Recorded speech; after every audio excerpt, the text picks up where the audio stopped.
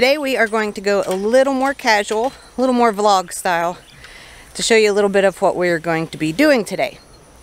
We decided that we are going to increase our front yard here where we're at. We're only down to 2 sheep now, and so we are in the sheep pasture. And only having 2 sheep, we have more than enough for them to eat. So we are going to reclaim some of our front yard. First off, Sam is going to be taking down this gate and we're going to put it up at the barn so the sheep can't get in to where we're going to be because they can get out and that wouldn't be fun. So here we go.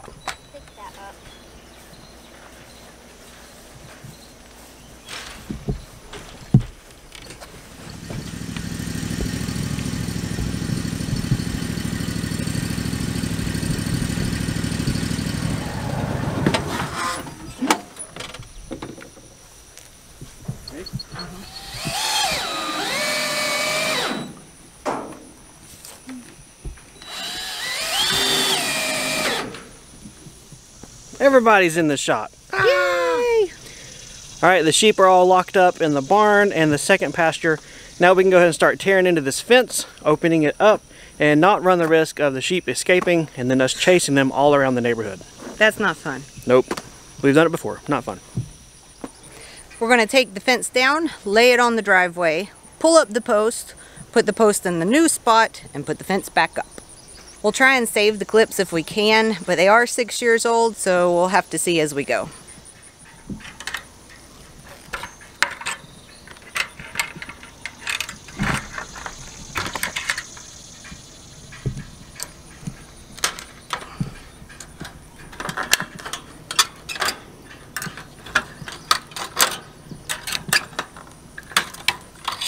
Any of you fenceologists out there are probably screaming and dying right now to see that that's your corner post. That's what you guys did? Yeah, it's what we did. We didn't know much about fencing 6 years ago when we did this, so that's what we did. I mean, it's still standing after this many years. That's probably largely in part to the fact that it's only ever held sheep and they are not fence testers like cattle can be. But we know now that's not right, so don't worry. We're not going to repeat that mistake. Although where we're putting the fence, we're not going to have another gate, so don't get your hopes up. We're not doing big 8-inch wood posts, H braces or anything here. This is we don't want to spend much money. We'll reuse what we can and it'll be good enough. Again, because this is for sheep, not cattle.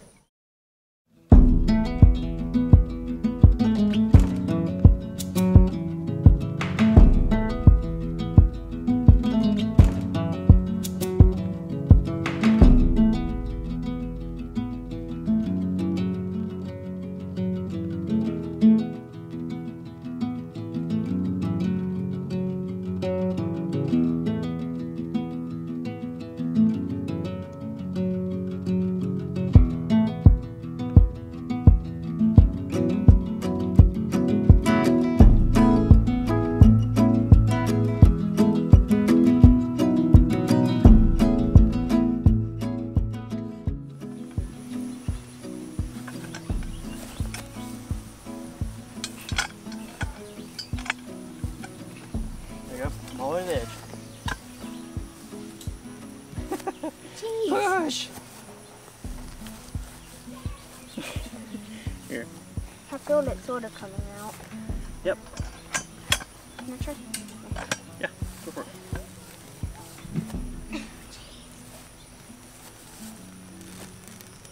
There you go.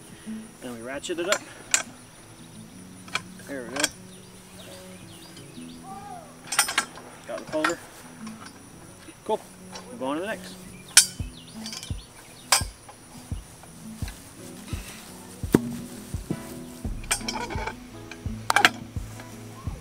Push all the way at the ends. You gotta get at the very end of your lever.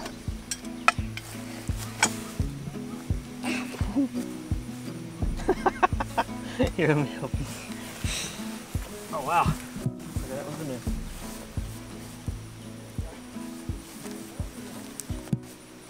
Wow. You're going to break it trying to get that one out.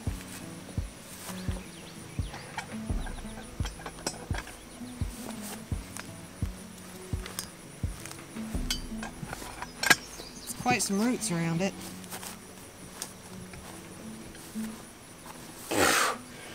Whew. I saw it break at the end. I'm about to break at the end.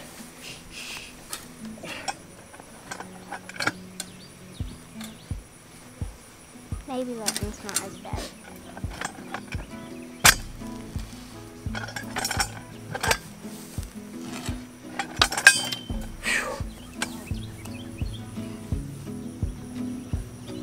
There you go. You're getting it. You're getting it. All right, ratchet it up. There you go.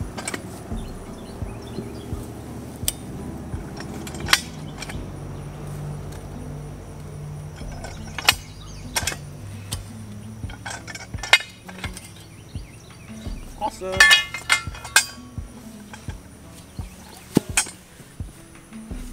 Did I get to do any? Yeah, go for it.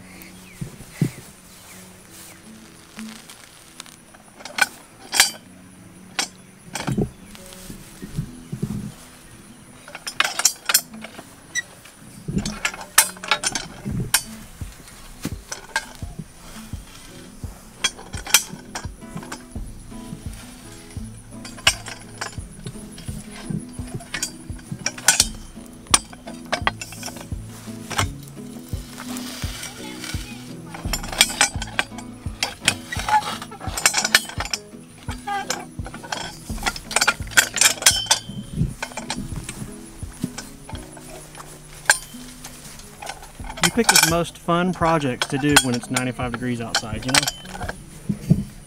You want to be working on the floor inside? It's air conditioned inside. Mm-hmm. It is. Oh, that's one with the ant's nest. Nice. All in all, that wasn't too bad.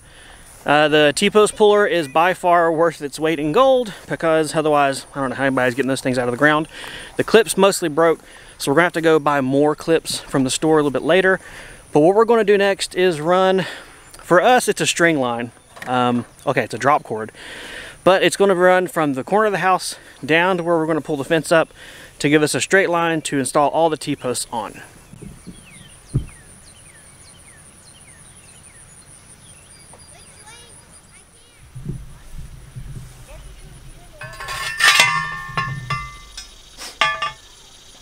Wait a second. This is right on top of the septic. We don't want to do that.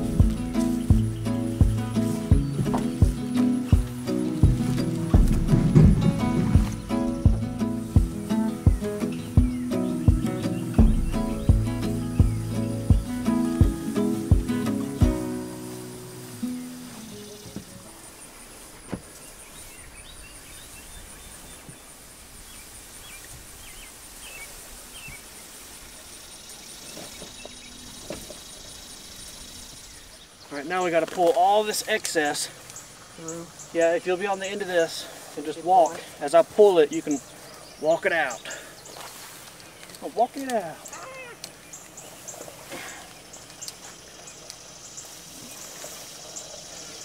No, I am Spartacus. Anybody else out there enjoying this? Walk it out. Apparently this is the thing you want to do when it's 93 degrees in the summer. We'll go put a fence up. Sounds like fun. Not fun.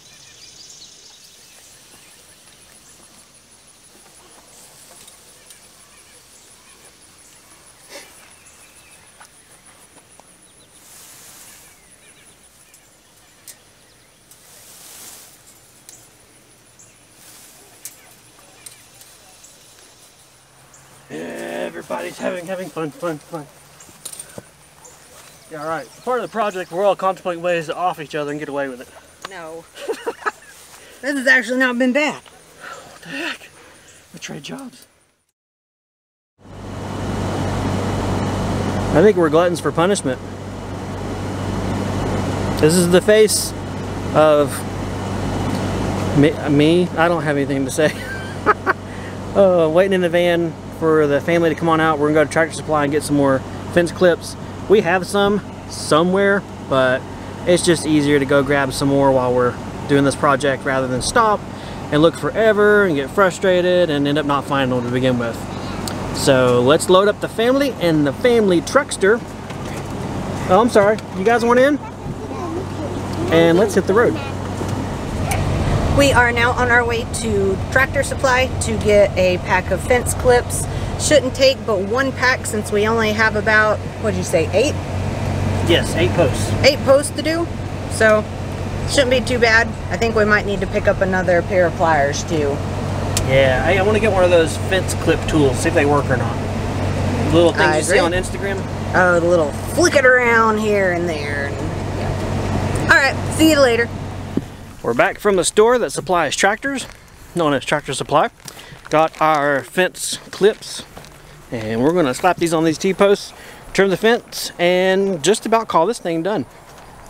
We did not get that fancy little fence clip thing. That tool was way too expensive for what we wanted to spend today, but I shot a clip of it so you guys can see what I was thinking about, and you can also see at the price that they want for it.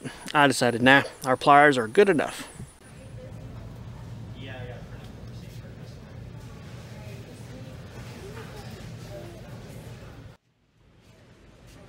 We're down here at the what's the new corner of the fence. What we're going to do is I'm going to have the fence. I'm going to pull it and stretch it as good as I can while Angela clips it in place to the T-posts. We're not going to be stretching this like you normally would with a high tensile field fence install because we don't have proper corner posts with H-braces and we don't need to stretch it for this application. Again, we're just holding back sheep, not big cows or large livestock, so we're able to get away with this in our case.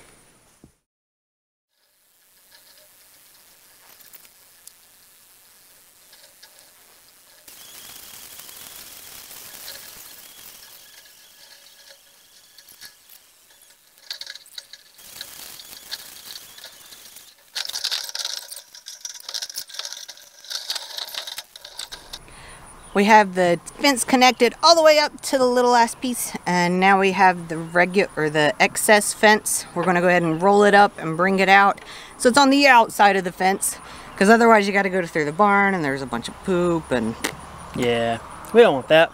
Once we get everything cleaned up out of this yard behind us, we'll then finish out the fence, which is going to wrap around that wood post and over on the T-post back there behind it.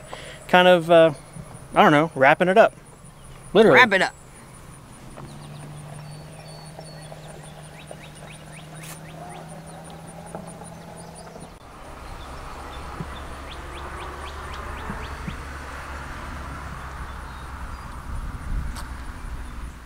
I see you let the chickens out. Yes. That was another reason that we're doing this. That, I mean, I don't know if you told them or not, but another reason we've done all this fence work is we have got the chicken coop set up to where they can only get into the sheep yard because, let's face it, big chickens leave big surprises all in the yard, and they seem to love doing that surprise dropping in the playground. So we had some fencing up, put it on the porch back here, but they were escape artists, still got out. So we'll wish them good luck on figuring out how to get out this time. Very much so. They can fly, I guess they can fly because their wings are not clipped or anything, but they're big girls. I don't think they'll try and fly out. But right now they are doing perimeter patrol at the fence, thinking, what the heck? Where's our property? What is this? And we'll see.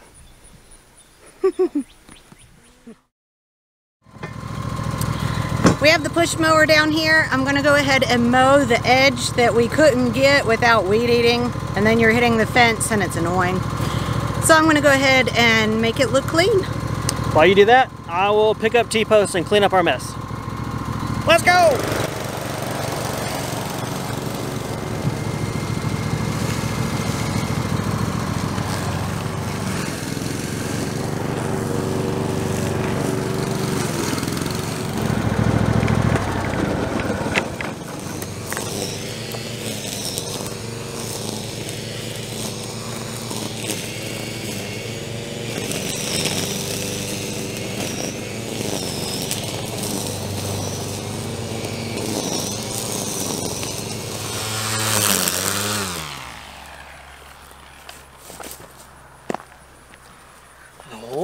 this weed eater. Guess we need to talk about it, don't we? Yep. Take a break. What have I got here? That's right, we have another new tool. For those who follow our channel closely, you will have seen recently how we got a hedge trimmer that we bought that is cordless, same Craftsman brand, and we used it for trimming everything. Well, not long after getting it, and some of you out there were like, I knew it, told you so, I knowed it. We realized that it really wasn't that fun to use for trimming, like weed eating trimming. So we stuck this on our list to get, but one of our viewers beat us to it. Thank you. In case you guys don't know, when we say we have an Amazon list down below, that's a list that we ourselves are going to buy. It's like a running shopping list for us, but we also open it to people who choose to maybe get something here and there. So by all means, it's not just a pamper us list, it's literally a running list of things we want to get. So I'm about to weed eat my toes. So we have the Craftsman cordless weed eater, and this thing is awesome. It is some model that I don't remember, but I'll put a link to it down below if you're interested. This one's really cool. It is cordless, same batteries as my tools, and it is adjustable in length. If you notice this thing looking kind of ugly, that was a microfiber cloth I taped in place watching one of Difference videos. They have a DeWalt weed eater, or they used to have it, and they had problems with the motor burning up, so a little bit of preventative steps there. Otherwise, this thing's been great. We've been using it for about a week, maybe 2, and it's great. I don't know how else to say it's great. But don't just take my word for it, because there's someone else who really has been using it more than any of us, and I'll let him talk about it. So this is much better than the hedge trimmer, because one, you don't have to push back, because the head's really heavy and you can go really quick through cutting through little grass and stuff.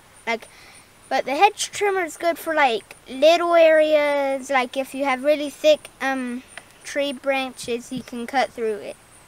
How long do the batteries last? On this one? Yeah. About 2 hours. Even the 4 amp hour, I burned through it in 1 day.